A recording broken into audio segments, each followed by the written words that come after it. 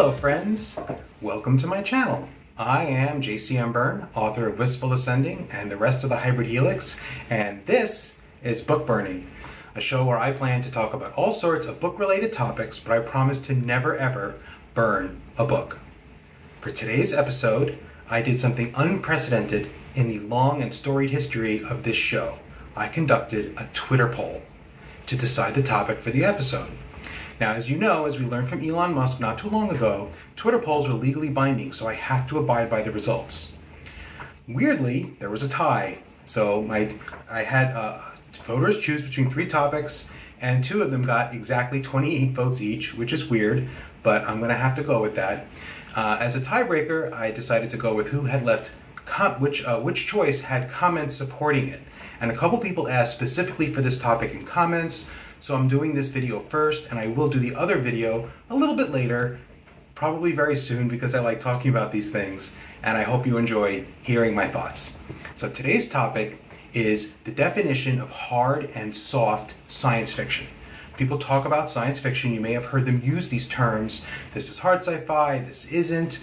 They may have said this as a positive or a negative, and I'm going to go into some detail about what those words mean and hopefully make it clearer for you, the consumer.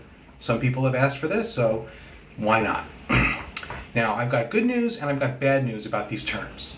I'm going to start with the bad news because that's what I do. The bad news is the terms hard and soft science fiction are used in 2 completely different and incompatible ways by different people. So some people mean one thing by hard and soft science fiction, and some people mean something completely separate. That's the bad news. The good news is neither of these dimensions or neither of these usages of these terms is particularly difficult to understand. So we can cover it all in one video, and I think you'll find that it's not that hard to comprehend, it's not that hard to distinguish, and if you're talking to someone and they say, I really like hard sci-fi, I really like, you can usually suss out which of these ideas they mean when they say that. You can figure out what they're talking about. And I think you'll find that the one that's not in Wikipedia is actually the one that's most commonly used. So let's get started. Before I get into those definitions, I want to go back a bit in case you didn't see my first video about what science fiction is. Let's say that first. What is science fiction? So we have this large umbrella, this idea of genre fiction. Genre fiction is just stories where impossible things happen from the point of view of the author. So what are impossible things? Dragons flying around. Spaceships flying from place to place, laser swords, anything that we can't encounter in our everyday life, couldn't encounter in our everyday life. That's all that is genre fiction, fantasy, sci-fi, a lot of horror, anything supernatural, genre fiction. What is science fiction? Science fiction is a subset of genre fiction in which those impossible things are attributed to advanced technology as opposed to magic. So, if you have your plucky hero running down a corridor, chased by dastardly bad people, pulls out a blaster, a thing that's clearly made in a factory out of parts we sort of understand, shoots, blaster bolts at the bad guys, that's science fiction. If our plucky hero is running down a corridor, chased by dastardly villains, pulls out a wand, perhaps chants an incantation, in a language that's dead to the author, and a lightning bolt flies out, or a hex, or a fireball, and roasts or hexes his enemies, that's fantasy. And it doesn't really have to be more complicated than that. Fantasy tends to be in a medieval setting, but not always. Science fiction tends to be in a futuristic or alien setting, but not always. However, they have this commonality, which is sci-fi is saying these amazing things are due to technology, which works in certain ways, and the fantasy is saying these amazing things are not. They're due to magic. You can combine them. You can have stories with both. I talked about this. I write stories with both side by side. Marvel Universe, you have Iron Man in a suit he built in a shop, fighting literally shoulder to shoulder with Doctor Strange, tossing wizardly spells at his enemies. That's science. You can call that science. I like to call that science fantasy. You can call it whatever you want. I don't necessarily think it's part of either science fiction or fantasy. It's more just where they intersect. Okay, so that's science fiction. Science fiction says we have impossible things happening. We know they're impossible. The author is acknowledging that and saying we're pretending that it is possible, and it's due to advances in technology. And there's a I don't have to give you examples. I think there's so much science fiction in the world. It's such a big part of our culture. It's easy to think of limitless examples. Okay, so now hard versus soft science fiction. I'm going to give you the less useful definition first. The less useful definition is based on a distinction between hard and soft science. Don't get mad. There's lots of people who think this distinction is false, that it's not useful, that it doesn't help anybody. I'm not arguing that it's a good distinction. I'm saying people do use the terms. It's worth understanding what they mean, even if you disagree with the underlying concept.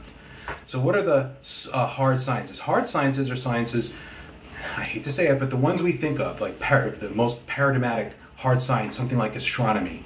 Things where measurements are taken, very specific predictions can be made, very specific mathematical models can be created.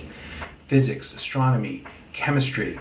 When you add a certain amount of an acid to a certain amount of a base in a test tube, you know what pH you're going to get. You can calculate it precisely to as many significant figures as you want. When you study astronomy, we can make very specific predictions. Oh, like a year from now, where's that star going to be in the sky at this date, at this time? We can calculate that very precisely. Those are the hard sciences, and those are probably the more respected sciences. I'm not saying they should be more respected, but they are. The soft sciences tend to be the ones with more subjective terms. They use more values. They tend to be about people. They tend to have fewer experiments. It's more about observing, making more general predictions, less specific ones. Something like sociology. Sociology can't tell us if, given a certain kind of upbringing and background, a particular person will graduate from college.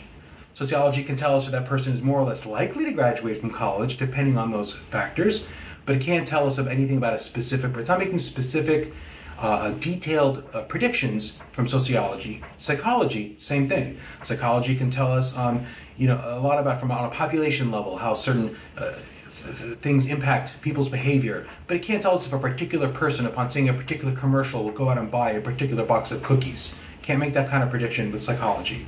So psychology and sociology, the sciences that study people, the sciences that have less precise predictive power, are called soft, and the hard sciences, the other sciences, the ones that have more predictive power, generally more based on math, more about physical objects like rockets, are called hard.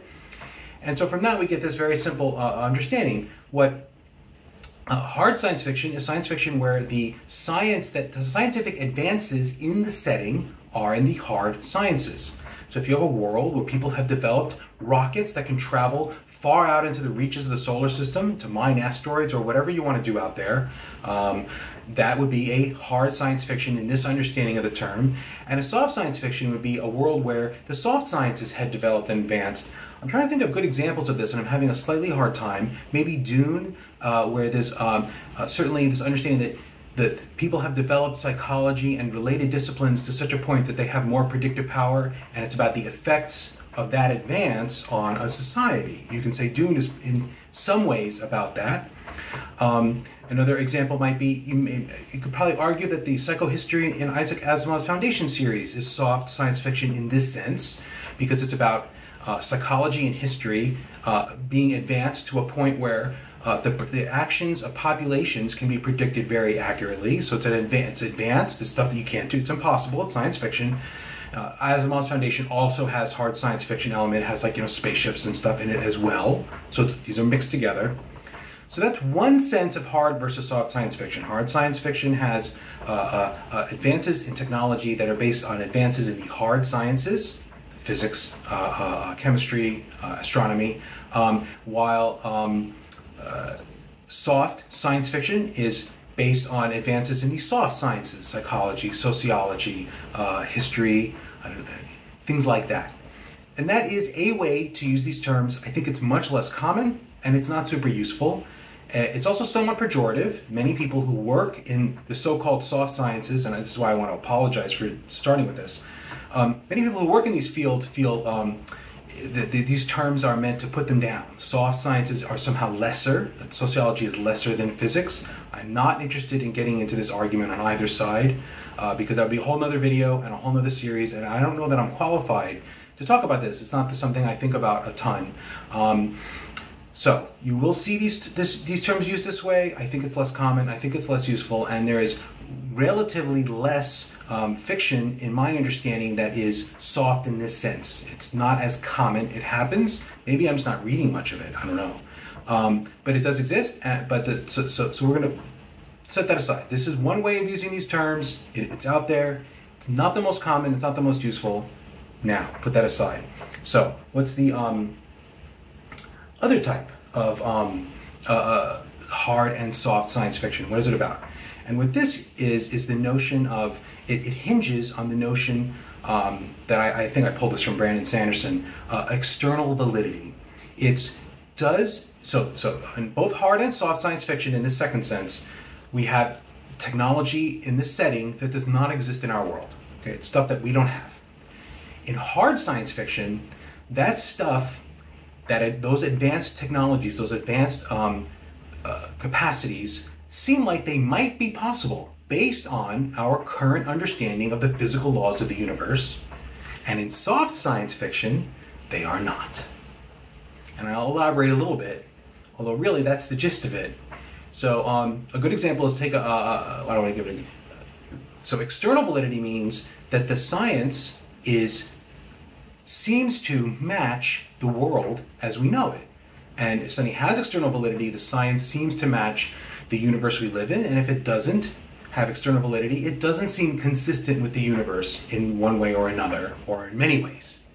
So what's a really good example? There's really lots of them. Hard science fiction could be something like Andy Weir's The Martian. My understanding is he went to a lot of effort to carefully and accurately predict what a mission to Mars might look like, what the actual real challenges are of living on Mars, of sustaining a colony there, what the rockets might look like that might go there in the near future. Hard science fiction. There's no warp drive, right? There's no gravity generators. As far as I know, in The Martian, there are no elements in there that an actual scientist would say, that's just not possible.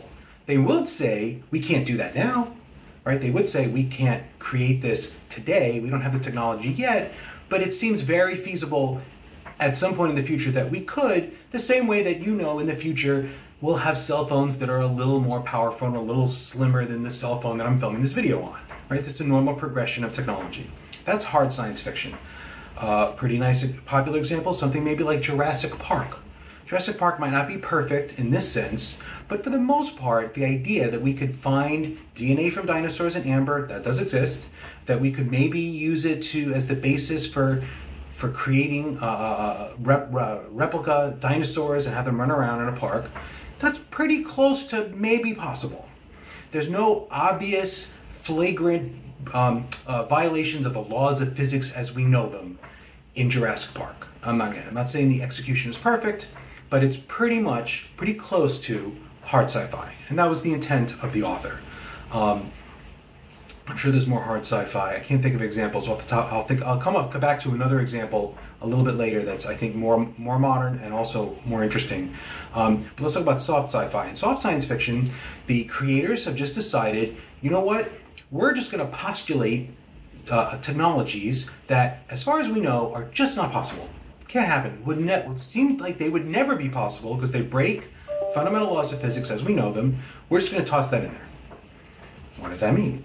Look at like Star Trek. In Star Trek, they can travel fast. Ships have warp drives. They can go faster than light, which lets them skip across from solar system to solar system, visiting all kinds of aliens. It's fantastic, right? Lovely. As far as we know, there's no basis in our understanding of physics that would allow a warp drive to exist. It's not possible.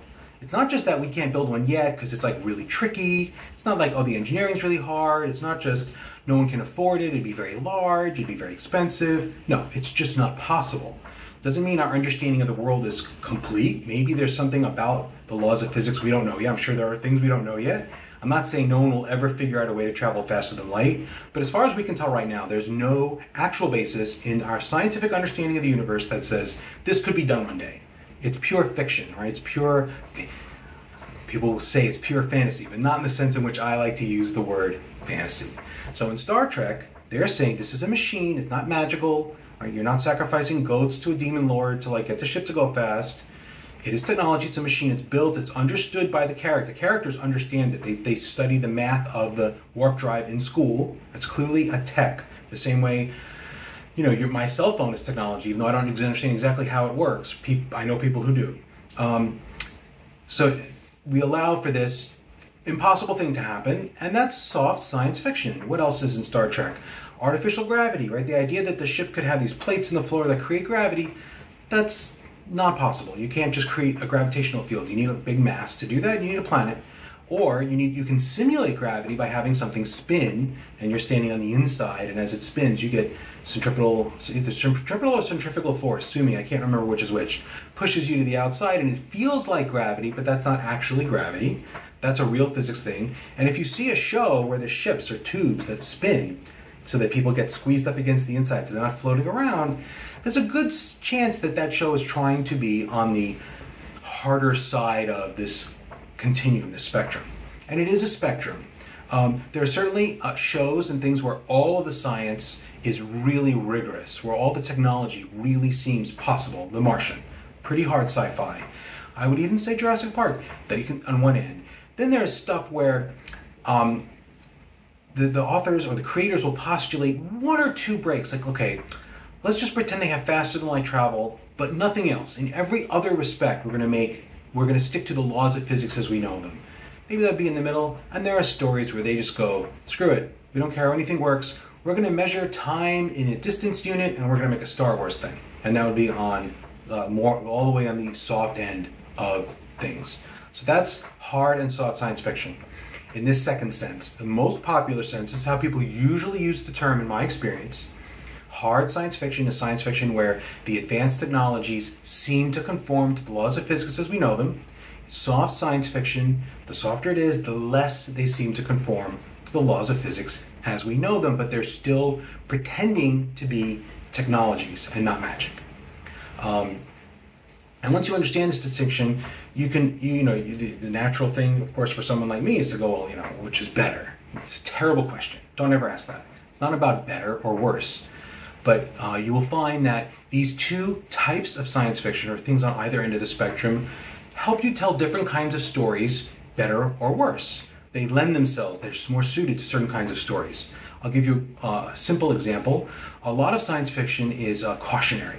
It's about, look, some of these technologies are advancing, they could cause real problems for us. They could be very disruptive to our world. We need to be aware of that and take proper precautions or think about that before it happens. And I forgot the name of a really good example of a book that does this, but it's a book where they're postulating like a near future where 3D printing has gotten just a little bit better than it is now, to the point where manufacturing has become massively decentralized and microeconomies are springing up all over the place. And I want to say it's a Chuck Wendig book, but I'm probably wrong, so I'm really sorry about that. And Chuck, if you ever listen to this and it's not you, I'm sorry. I'm trying to remember the name of the author, and it's slipping by me.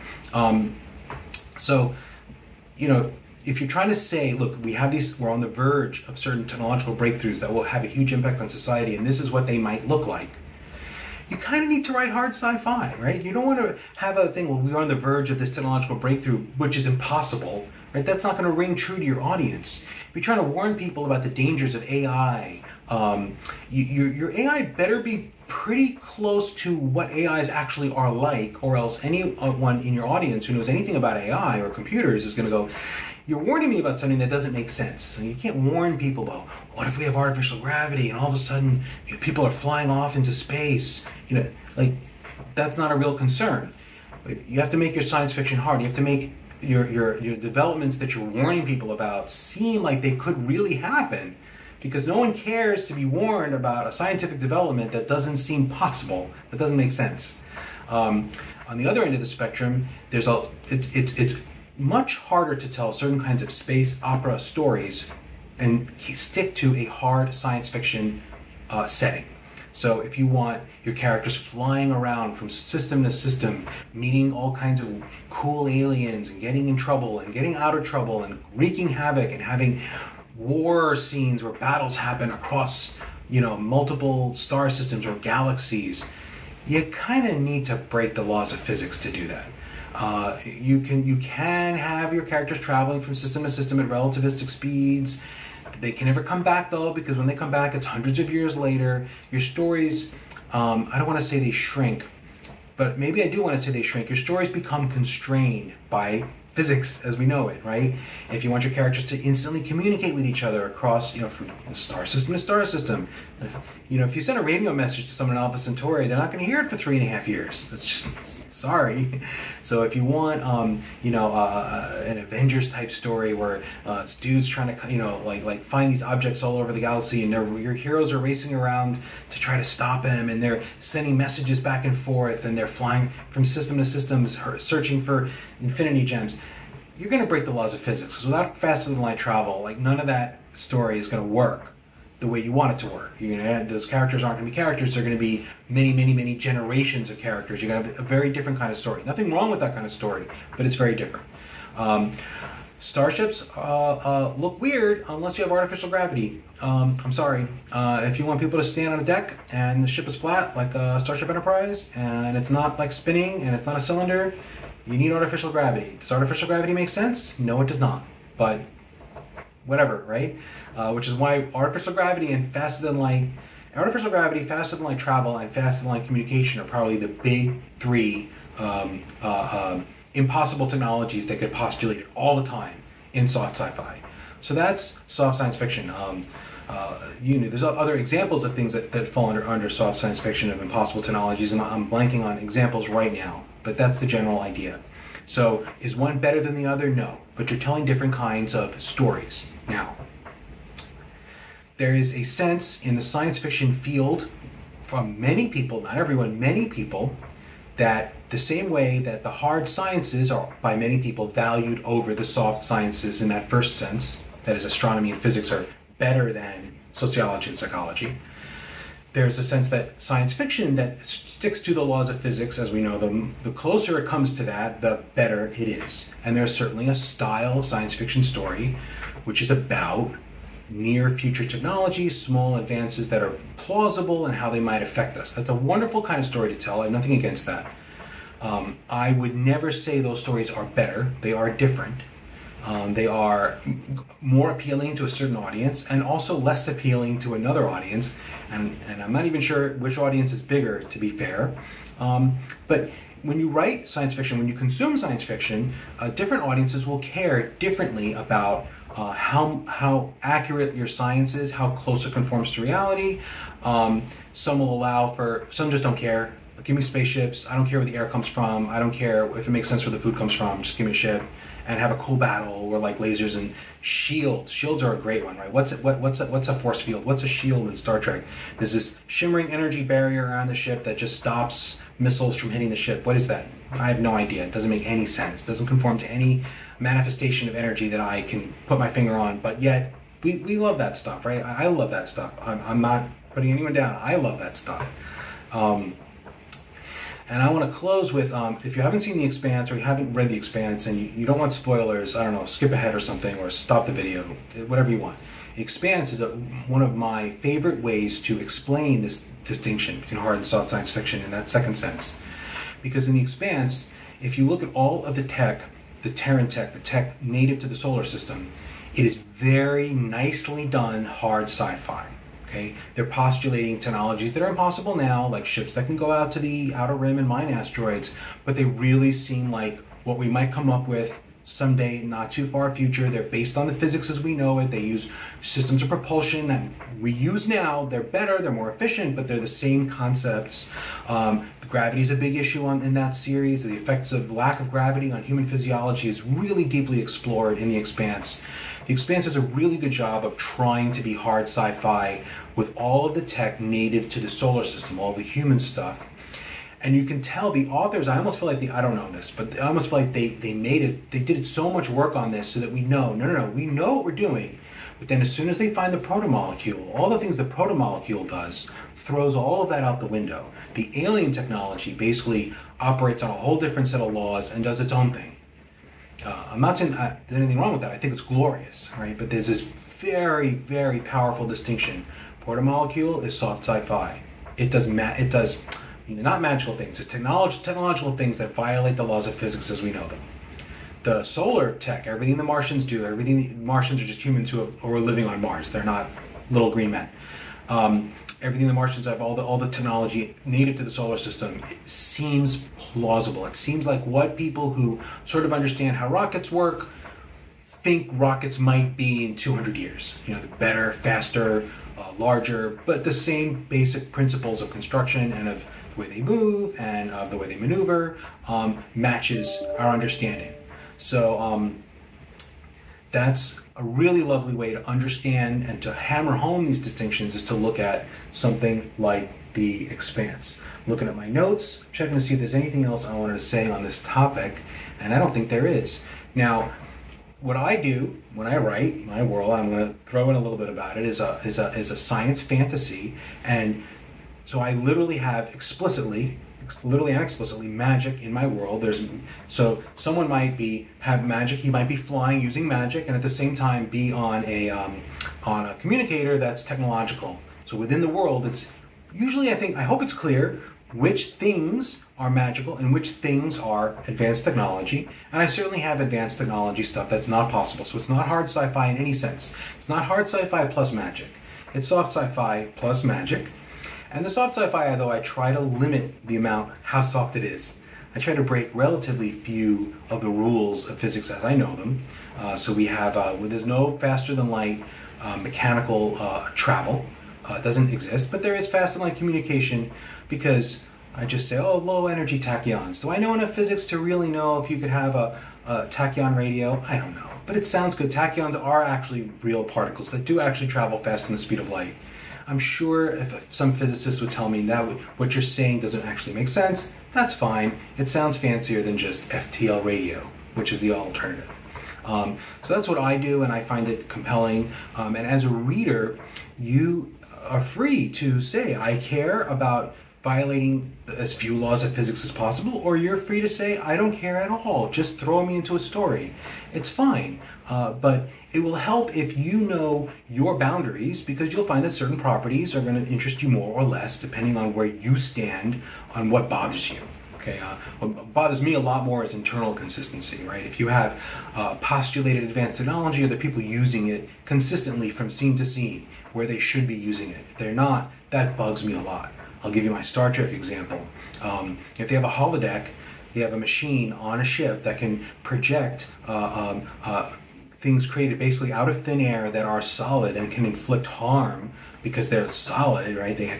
Then why do we have security officers running in with phasers to stop an invasion when they could just holodeck a bunch of, soldiers who are not real to stop the invasion? That kind of thing bugs me. If it doesn't bug you, that's fine. Enjoy your Star Trek, okay? I'm not trying to tell you not to. So hard and soft science fiction, a quick recap. You've got two kinds, two completely different. One is science fiction based on hard and soft sciences. I'll put those in scare quotes because not everyone likes those distinctions. So you can have science fiction which is hard based on advances in physics and chemistry, soft, which is advances in psychology and sociology, those kinds of things. Again, it's a loose definition. That's not typically how people use the term. The much more common usage is hard versus soft science fiction. Hard science fiction is advanced technology that seems to, as far as we can tell, conform to the laws of physics as we know them. And soft science fiction, not so much. We're allowing our stories, our tech might break some laws, and we're saying, it's fine. We have artificial gravity, it's fine. Just enjoy it. So that's hard and soft sci-fi. You might have your favorite, you might not care, I don't know, but those are useful distinctions for me when I read and when I think about science fiction and when I judge it. Okay, so that's it. I hope you enjoyed the video. I hope you know what to do next, and if you don't by now, I'm not going to tell you. I hope you read my books by Wistful Ascending and all the sequels. Only 2 right now, but hopefully another one coming soon. And take care and read some good books, whether they're science fiction or not.